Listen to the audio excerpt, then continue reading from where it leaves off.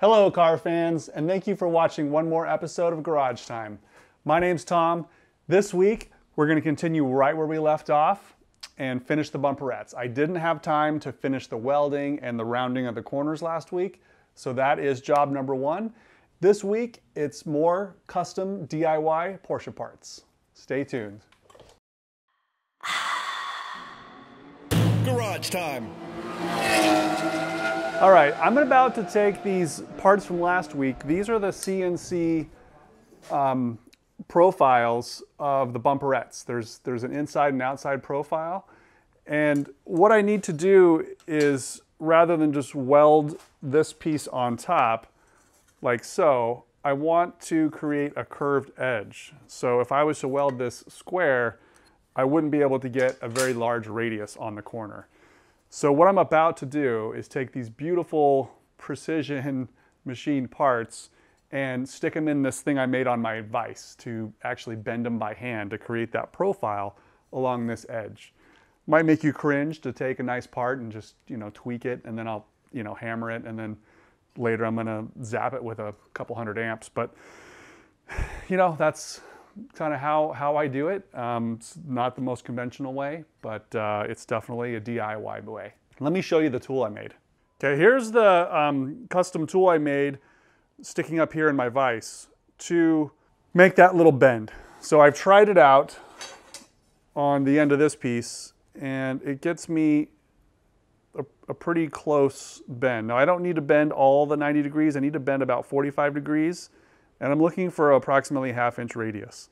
So the way I've done this is I've created this notch in this piece of steel. So you can see, if I hold my hand behind there, you can see I just cut in to the right depth that I want the bend to start at. And then I radiused one side of this piece of steel so that as I push the piece in and bend it over, it gets a radius. Now, originally, I didn't know if this was going to work because I thought when I stick the piece in, I thought it would just slip out. But if I push enough pressure on it as I'm bending it down, it creates the shape. And so you can see some tooling marks on the back. So it's not the most precise way to do this, but it's kind of quick and dirty. And this is going to require a lot of welding and hand finishing anyways. So I think this is going to be okay for now.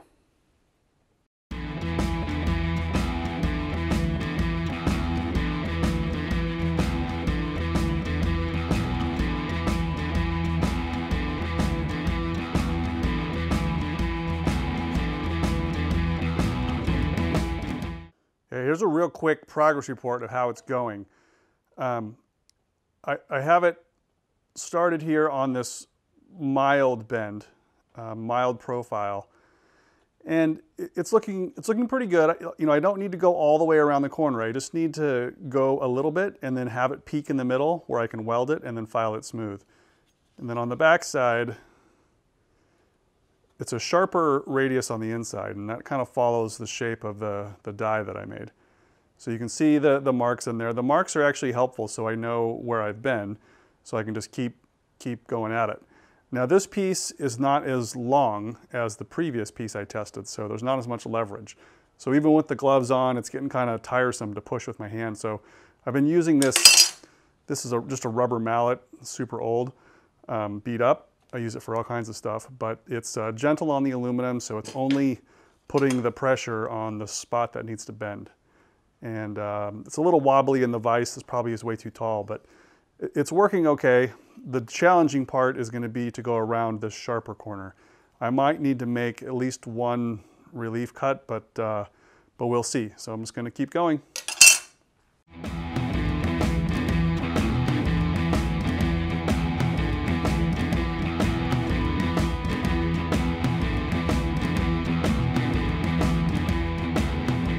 All right, this went around the corner a little better than I expected. And it's not all the way around, but it's about as far as I can do. The difficulty is it's difficult to hit it with the hammer when there's nothing on the far side to hit it with, so I can only bend it so far. The rest will be done by hammer and dolly, just to get that. This is the bottom of the bumperette. Just got to bend it a little bit more, hammer-on dolly. So I'm gonna look for a dolly that has about the same curvature as this. I have one that's close. This one is pretty close and it has a little bit of a radius, but I need something just a little bit tighter. So I need to hunt around, maybe look for just a piece of steel and get that hammered around.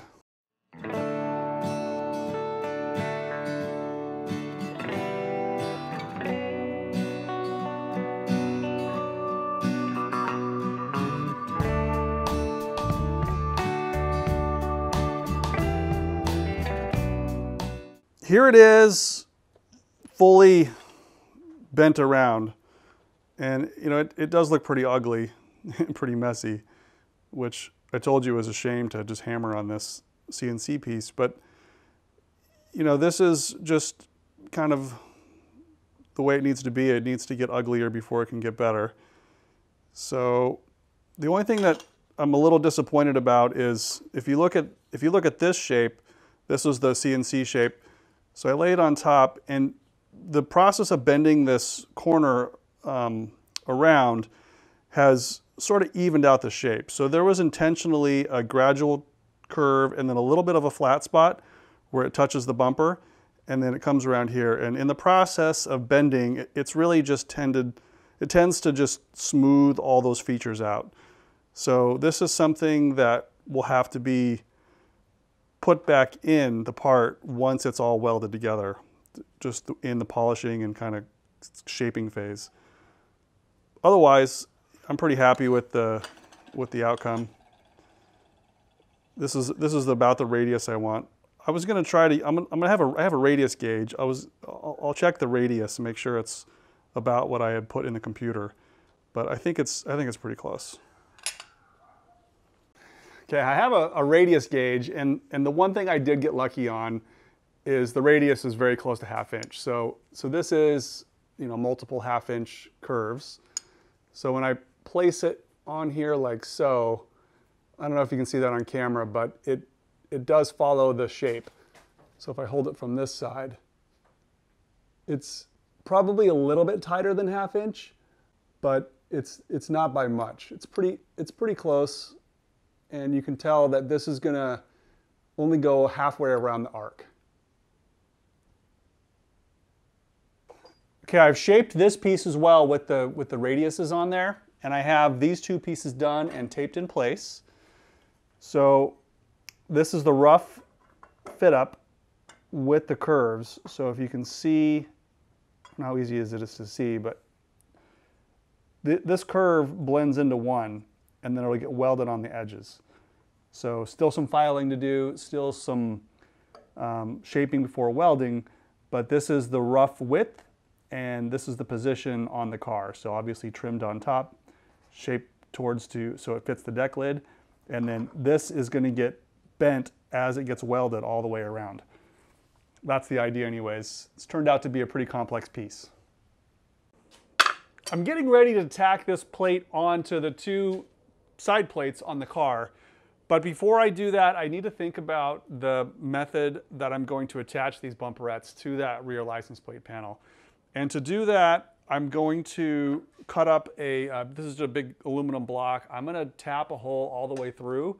I'll make 2 of them, and then I'm gonna weld this block on the back of this part here, which will be the kind of the face of the bumperette. So on the back of that will be a block for a threaded stud to go on the back, and then that'll extend into the license plate panel, and I can attach it that way. So I'm gonna cut that block right now.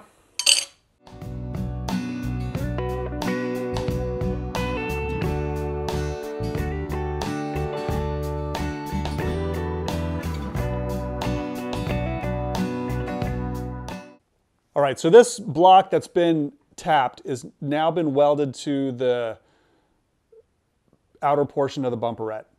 So you can see the welds along this edge and along this edge, and it's kind of in the shadow. Just a little fillet weld there. And then I've started to set up the welder for the aluminum welding on the edge. So I'm trying to get the right, penetration through there. This was a little bit lower amps, a little contamination, not fully cleaned, but I think it should be close enough just to get this part on the car tacked in place. Now, getting it tacked in place is not entirely straightforward because, you know, it's not just a square bumperette. I gotta accommodate some angles so that things line up with the deck lid, and it's a little bit trapezoidal. Plus, I'm trying to make it a little bit narrower appearing from the back. So I'm doing most of the tacking on the car. Then I'll pull it off and do it, weld it all together for its final time. I have this very precariously taped in place, and I have the angles matching up with the bumper and the angle relative to the license plate panel approximately where you want it. So I have this as flush with the deck lid, and this piece, which is about to be tacked in place, is just hanging on with tape. So the challenge now is to get a couple tacks on this so then I can take it off the car and try to finish welding it without it moving too much. It's going to be a little awkward, and I'm not sure the tape is going to hold because we're going to put a lot of heat on this.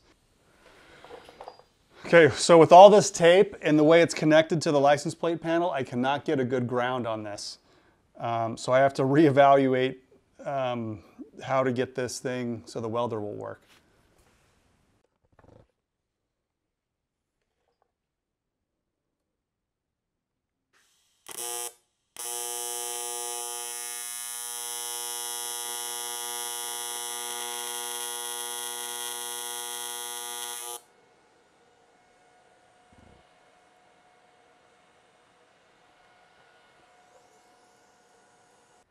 Well, I got lucky. I was able to get a couple tacks. I got one there, one on this side too. And so this is holding it in its rough position.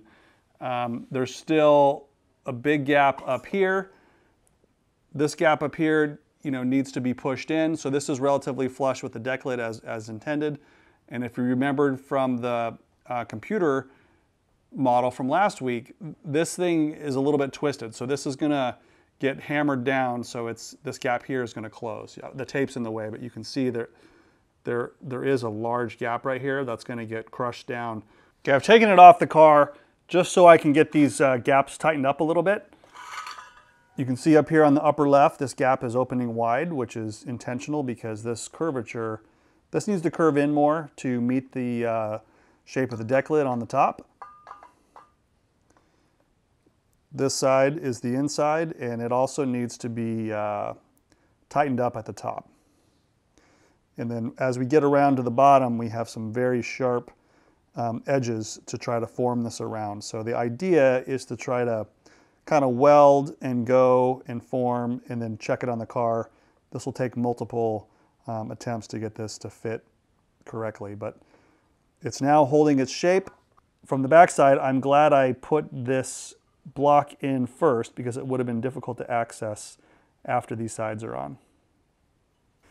There will be a cap that goes on the top to close out this U channel. This will be closed off completely.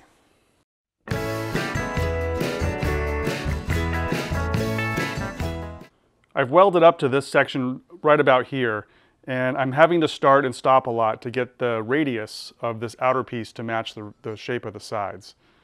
So I'm going to continue to push this down as I go around this sharp corner, although I'm probably going to put some relief cuts in this so I don't just crush the part as I'm trying to bend it around. But you can see the welds here aren't super pretty, but you know, these are about as good as I can do anyways. Lots of starting and stopping, and it's just difficult when things don't fit perfectly. I mean, I'm having to manage the gap and weld at the same time. But it's gonna be fine.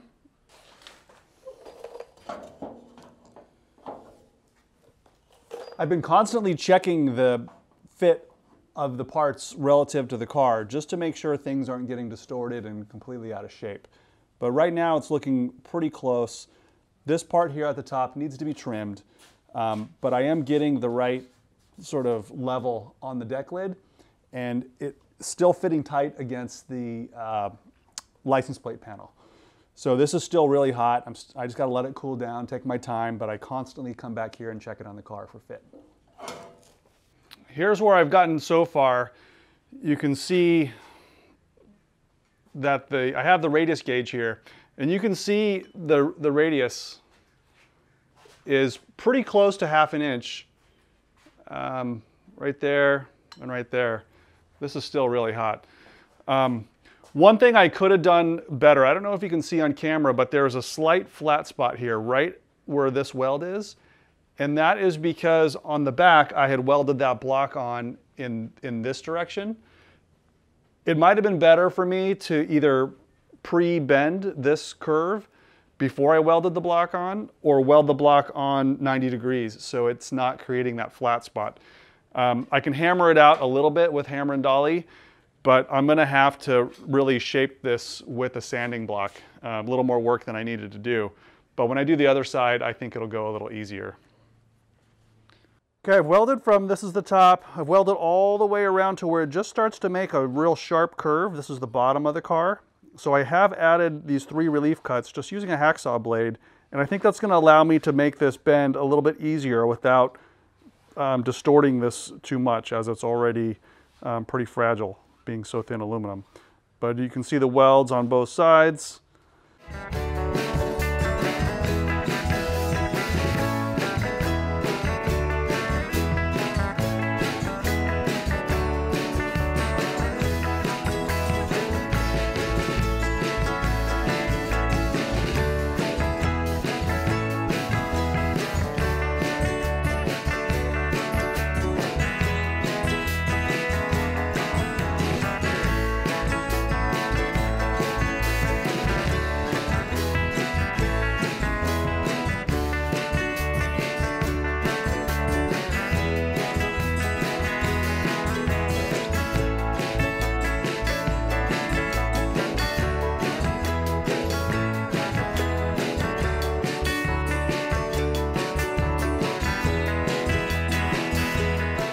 All right, I'm back at the beach. I have my kind of blob of aluminum. This was a nice CNC part, but now it's been, you know, hammered and welded and folded. Here's the first pass after the filing, and there are a couple low spots that I may have to fill with additional welding. It's starting to look more and more like a bumperette. Turns out there is a reason to bring sand to the beach. So I have worked it with some sandpaper now, and there are still some defects in the weld area. So just a couple spots I'll probably touch up with the welder. Like here's one. This is just the edge of the weld, a little bit low. This material is pretty thick, so I could keep sanding, but I didn't want to go too far here at the beach. I don't have my radius gauge, so I wanted to see if this is still less than 1/2 inch radius, then I can probably sand it out. Here's the low spot. Probably need to use a power sander to kind of smooth out this section right here. And then here's the bottom, shaping up okay. Here's another crater due to the welding. Take care of that with the welder. A couple craters down here as well. And then this corner was just eroded away, so I'll have to build this up as well. You know, it's just going to be a long process of just polishing this. Right now this is 80 grit. First day of summer at the beach. Okay, one thing I was worried about as I was doing so much welding was this profile here. So I remembered that I have, this is the material that the sides were cut out from. So it's a good gauge to put this part back in and look at how the profile is shaping up. So if I center it in here, here's my trusty radius gauge, and as I go along, I'm seeing that it's really close until we get to this point. And this just tells me that there is more material that I can remove from the bumperette in these lower areas. Okay, this bumperette is now attached to the car. Trying to get a view for how it's lined up. And if you look down inside here, I don't know if you can tell, but there is the stud, and I did drill a hole in the license plate panel for that to attach. So there's a nut on the back side. It covers up this tab where the license plate panel attaches. And I am just getting ready to do the final trim on the top so that it matches the deck lid with the correct gap. So I'm going to close the deck lid real quick and we'll look at that gap one more time. So you can tell it's a little bit tight right here, and we want to probably go a little larger than this gap, which is I think usually like 3 or 4 millimeters. This tail light's a little bit loose. It's fitting in here, go a little tighter. But I want to create, you know, a pretty large gap, maybe 5 millimeters across the top, and I need to weld a plate onto it. So that's going to add some thickness too. Here's a quick view from the top. So if you remember from the earlier discussion, this portion follows the shape of the deck lid, and then this portion down here sort of follows the shape of this. So there is a twist in this part. Even though it's subtle, it is there, but a little hard to see. But I'm kind of happy with the way it turned out. I like the overall fit, and I like the size of this.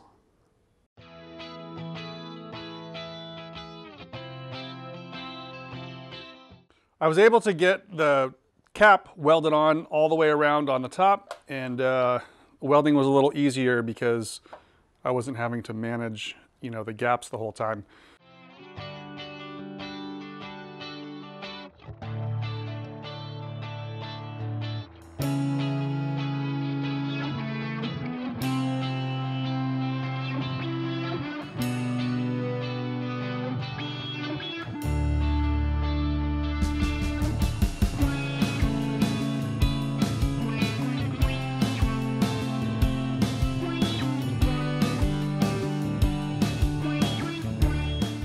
All right, I know this video is getting long, and I really appreciate you watching the whole thing. This is complete. I mean, it's a complete Frankenstein bumper, right? So we have original license plate panel, aftermarket side bumpers, and now custom bumperettes. So it doesn't get any more Frankenstein than that, but I like it. I think it was worthwhile doing. There was a ton of work put into these bumperettes, but I like the way they look, even though they aren't that dramatically different than the original. As you saw earlier, side by side, there is a big difference, at least compared to this fiberglass panel. So holding it up one more time, you know, these extend much lower and they're just taller. So thank you again for watching, and thank you for subscribing if you've already done so. If you haven't done so, please do so now so you can be alerted of new videos in the future, and it also helps me and my channel reach more people. So thank you again for your support, and we will see you next week. Enjoy your weekend.